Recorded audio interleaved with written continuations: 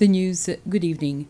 The Electoral Commission, Seychelles, has confirmed that the presidential and assembly elections will be held together. This follows the declaration made by President Dani Faure last night. The Electoral Commission has said in a press release that it will provide further details after the formal dissolution of the Assembly next week. In line with this new development, the Electoral Commission is calling upon Seychellois citizens who qualify to vote to register as soon as possible.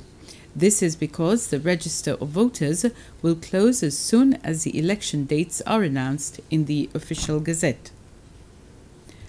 The leader of One Seychelles, Alain Sestange, has welcomed President Faure's announcement that the National Assembly election will be held in conjunction with the presidential election later this year.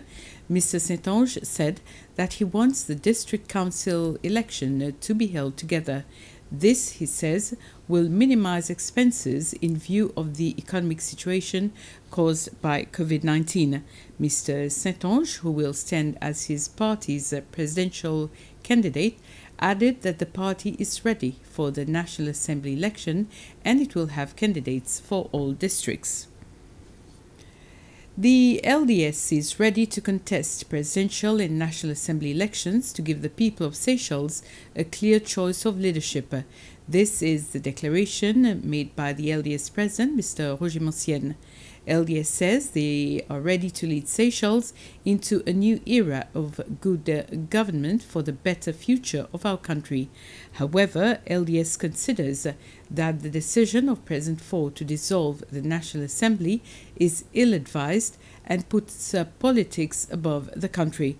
Mr. Mancienne said that at a time when we are facing the crisis caused by COVID-19, it is a significant risk for the Assembly not to be functioning because there may be a need for urgent legislation, and the dissolution diminishes the capacity of our government to respond to a possible urgency. The decision is clearly in contradiction with the President's declaration of his desire for national unity, Mr. Mancienne says. The National Assembly will still convene next week. Speaker Nicolas Préat says members will decide if they will maintain what is already on the order paper or whether they will take other business. This follows President Faure's announcement last night that the election for the National Assembly will be held together with the presidential election. Article 110 of the Seychelles Constitution allows the President to dissolve the National Assembly for such reasons as the national interest. After 7 days, a proclamation of the dissolution of the National Assembly will be published in the official gazette, and the next day the National Assembly will dissolve. Speaker Préat says that there are certain important businesses that they are still working on and that they would like to complete before the 6th Assembly's dissolution. There are priorities at the moment. We've got 3 very important bills in front of us. We've received the 10th Amendment of the Constitution. It's a series of amendments, I think about 28 amendments. We've got also the Political Parties Amendment. We've got the Elections Act Amendment. And these are very, very important bills. So the Assembly Business Committee is meeting this afternoon. If there's consensus between the 2 parties, then we will probably change the business on the order paper and give priority to the 3 bills. We would like also, this is one of my desires, and it's also the desire of Honorable Bernard Georges as chair of the Bills Committee, to finish with the Civil Code. We've invested so much energy and so much work in the Civil Code. It will be a shame not to finish it. We've got a few other amendments to take in, and then we'll do the 3rd reading. That will be over. If not, if it's carried over to the 7th cohort, then we might see that there will be a need to start all over again. And we don't want to waste that. We've invested so much resources in in that work. So I'm trying also to get the civil code on the other paper. So maybe after an hour, taking in a few more amendments and so on, we can actually do the third reading and dispose of. The Seychelles Civil Aviation Authority, the SCAA, says that they are ready for the arrival of commercial passenger flights tomorrow, the 1st of August. Emirates Airline will be arriving tomorrow morning around 6:40 with 160 passengers on board. The SCAA has installed all necessary facilities to help minimize the spread of COVID-19.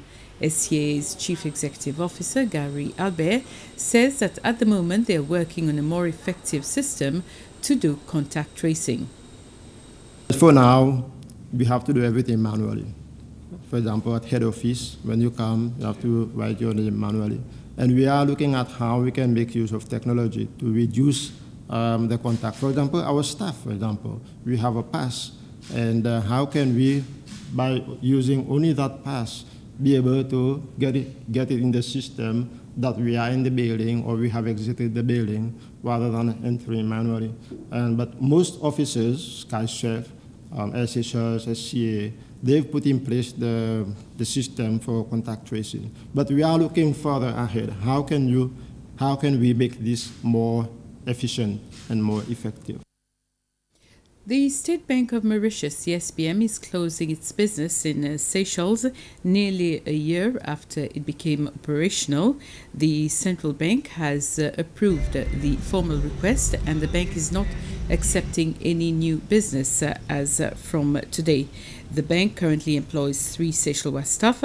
Speaking during a press conference, the governor of the central bank, Caroline Abel, says that the closure will have minimal impact on the banking sector. The communication that we've received from SBM is that they have been assessing their various businesses across the geographies they operate in, as well as the current impact of COVID-19 on all their businesses. And in light of this assessment, they have decided to close the franchise in Seychelles. In the context of this closure, there will be no impact in light that this bank had a small operation. Perhaps the only impact is the discomfort to the clients that we have to acknowledge because the bank is closing and they have to move their facilities and deposits to other banks. But apart from that, the rest of the banking sector remains solid.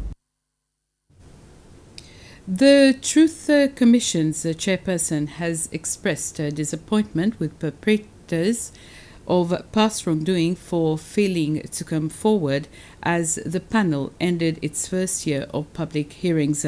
Gabriel McIntyre said the inquiry's eventual success depends on people's willingness to admit their mistakes. The Commission's August break coincides with the announcement of the dissolution of the National Assembly ahead of elections. Arriving this morning for the final public hearings of its first year, the Commission's chairperson and her deputy registered both hope and disappointment as they prepared to take a break. Perpetrators have disappointed me, a lot of perpetrators. The fact that people that know things, that are responsible or bear some responsibility, are not willing to come forward and disclose their role in certain actions. This is a Truth Commission. It's about getting the truth, and it needs everybody to participate, regardless of the role you play. Hearing testimony at Perseverance today on hotel property acquisitions, the panel still faces a huge task ahead, considering evidence already heard and testimony still to come. Since its inception, it's registered nearly 500 complaints, of which 25 were deemed inadmissible. It's now juggling more than 140 active cases, heard from over 400 witnesses and suspects, and has sent out more than 1,600 letters. Coming into being last August, with a remit to seek truth and foster reconciliation and national unity, time and again it's unlocked painful memories, even anger. To think that we, the people that were arrested, tortured, terrorised. We'll never forgive them. The Commission always planned to take a break in August and sit in closed session in September to avoid having any public hearings during the pre-election period. Fortuitously, that begins now as the nation's focus shifts from battles of the past to the political battlegrounds of the present. We don't want to be seen as in any way influencing the outcome of that election or people using us as a platform to influence the outcome of that election. The TV cameras may be off for a while and the chamber empty, but public hearings into events of the past will resume in November with the first determinations and continue for 2 more years. This is the end of this news for this evening. Thank you for watching. Have a pleasant evening.